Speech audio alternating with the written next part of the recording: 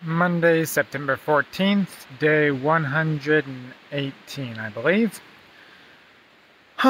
Today we'll probably hike about somewhere between 25 and 28 miles, depending on when we decide to camp. There's been a fair amount of elevation change. I believe we're going to climb about 8,000 feet just to lose about 8,000 feet, so fair amount of elevation change today. One time we've probably done elevation similar to this, maybe it was in the Sierras or something, so yeah, pretty good on the elevation.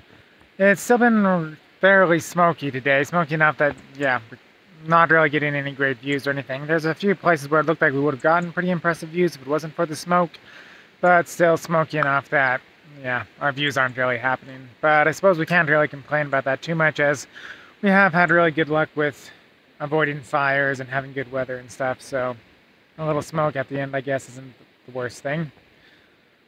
We did also find some people apparently decided their bag was too heavy, so they left some chili on the side of the trail. Maybe not the best practice to do that, but we're taking advantage of it, and we'll probably have chili for dinner tonight. So, yeah, we both got a can.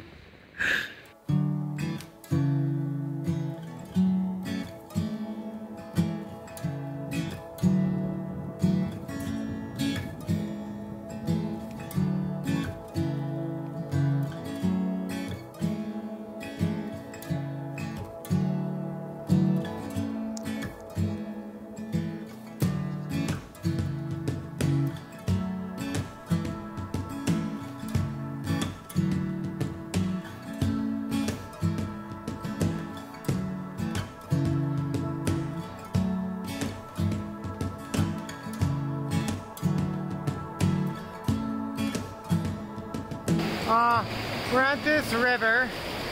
I managed to cross on these logs, but they look a little thin and they kind of wiggle a bit, so Jerica doesn't like it. We considered her trying to jump across these rocks, but she doesn't like that either. So I guess she's gonna go up there and look for something, otherwise she might just have to get wet and wade.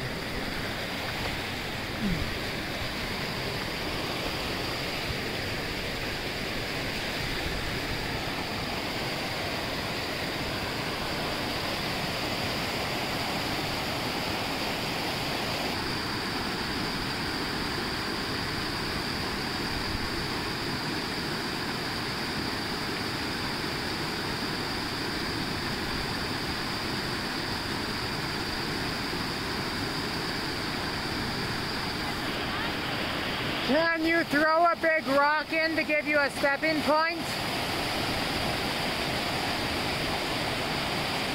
Okay, so she got at least a little wet. Oh yeah, she's getting pretty wet.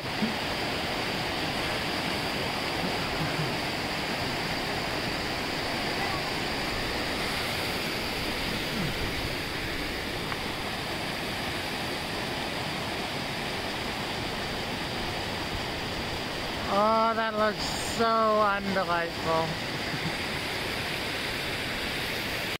So this tree seems fairly weird. It's, quite a big tree, but it's barely in contact with the ground. It got like one root there, and this root that goes to that rock. But the rest of it is like, yeah, it just looks like it grew basically on a little soil on top of the rock. Such a huge tree, and it seems like it's, yeah, barely in contact with the ground.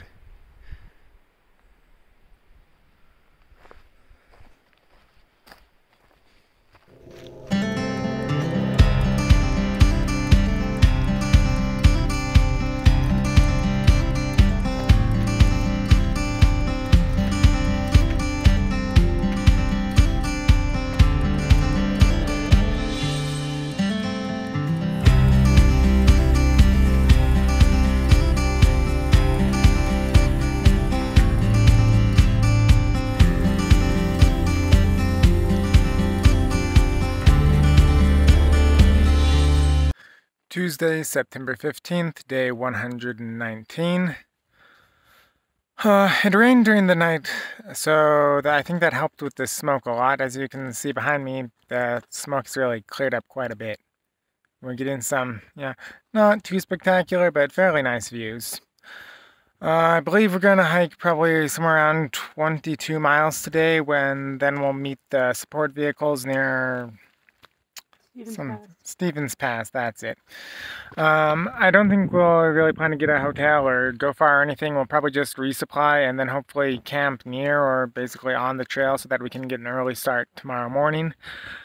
Yeah, the next section is going to be fairly long, like 120 or 125 miles or something, so that's probably going to take us like, I don't know, 5 days or so at least. So yeah, kind of need to be able to, I guess, put in the miles starting on the first day. Otherwise we're going to have to carry a really lot of food. So even as is 5 or 6 days, that's, I don't know, that sounds like a long ways, but I would think we would have done some carries like that earlier on, but maybe the hiker hunger hadn't hit as hard or something, so we didn't need to carry as much food for that period of time. But currently, yeah, I'm a little worried with where I'm going to put all the food and how much it's going to weigh. But hopefully it won't be that bad.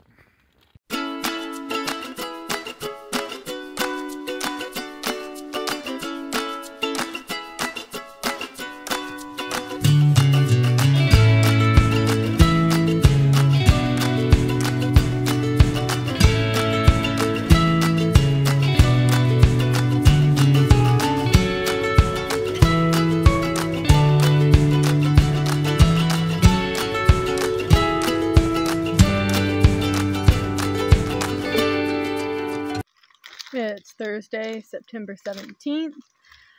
I don't think anybody did a video yesterday. So what we did is we hiked 25 miles and then we camped here. You can see a nice big camp behind me. Just over there is a little stream. You might be able to hear it. I can.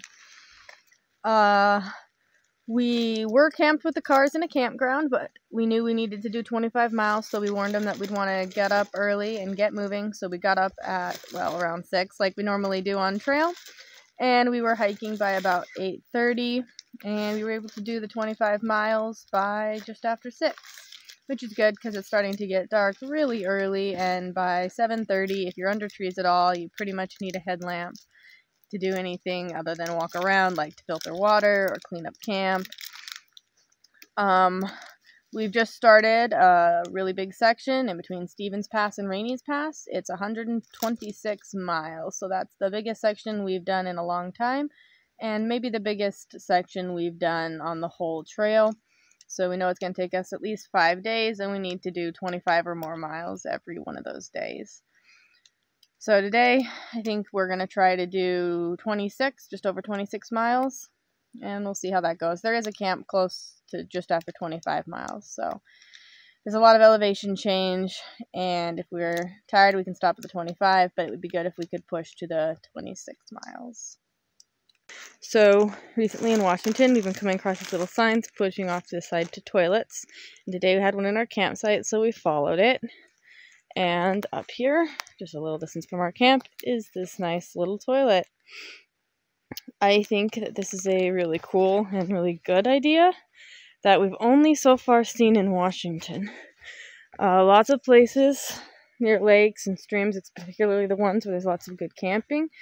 There tends to be quite a few places where they're covered in toilet paper, where it's clear people are either not digging a hole at all or not digging a deep enough hole.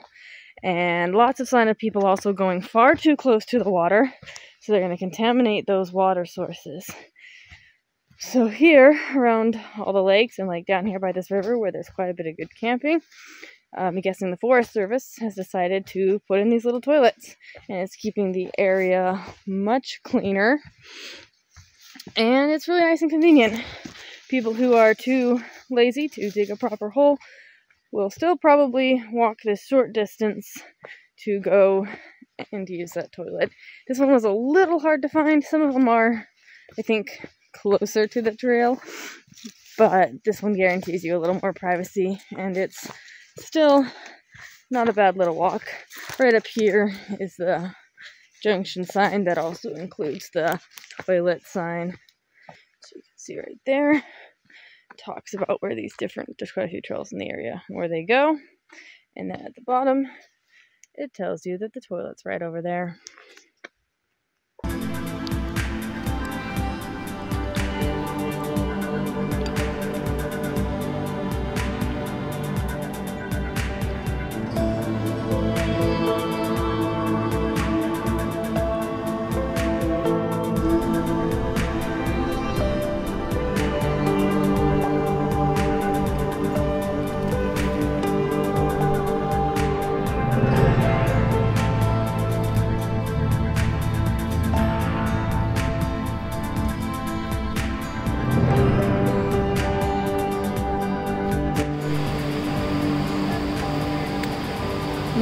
you end up crossing some strange bridges when you go backpacking.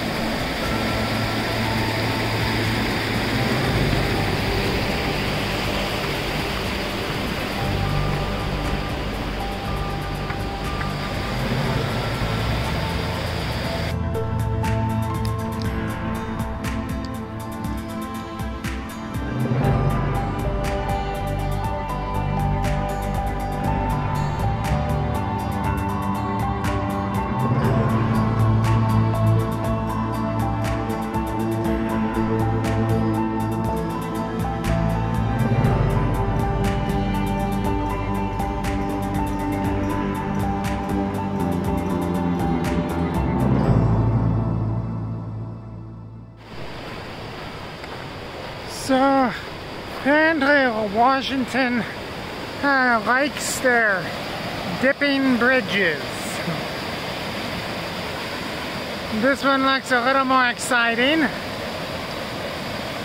set it with the cable, but the water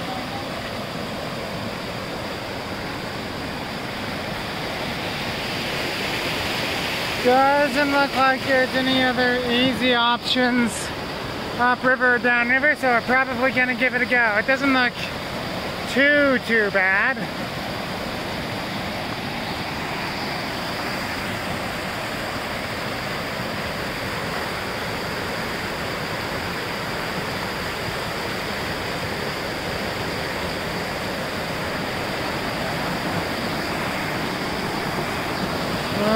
Okay. It's a bit awkward because I have no hands with my hiking poles and camera, but hopefully this isn't too slippery. There we go.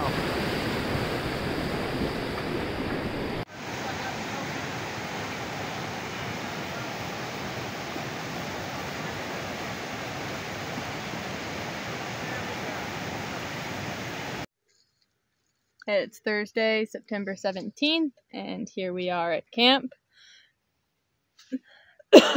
It's a pretty nice camp. It's a little bit more exposed than we have camped recently, but maybe that'll make it a little brighter in the morning. We've got these cool cliffs out behind us.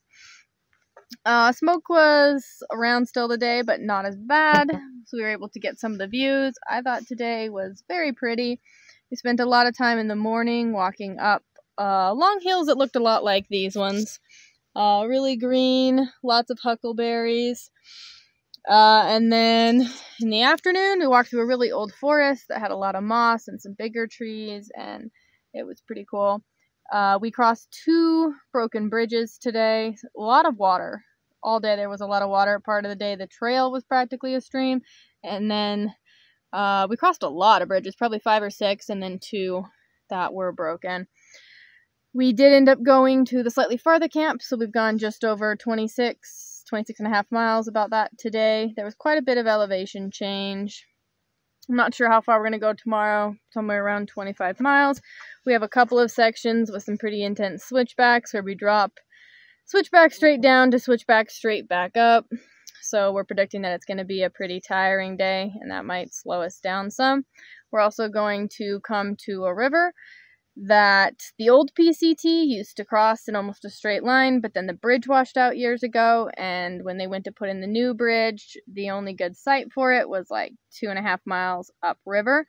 So now it makes almost a 5-mile additional detour where you just walk up the river across the bridge and then right back down. That's also where fire is nearby. A lot of the trails that leading along the river the rest of the way are closed. And when we started this section about 2 days ago, the fire was about 3 miles from the PCT. So when we get to the junction tomorrow, we'll have to decide whether we want to take the old trail and try to ford the river, or whether we want to take the detour, which will add a lot of miles, but it's the real PCT now, but will also bring us closer to that fire. That'll be at the very end of the day tomorrow.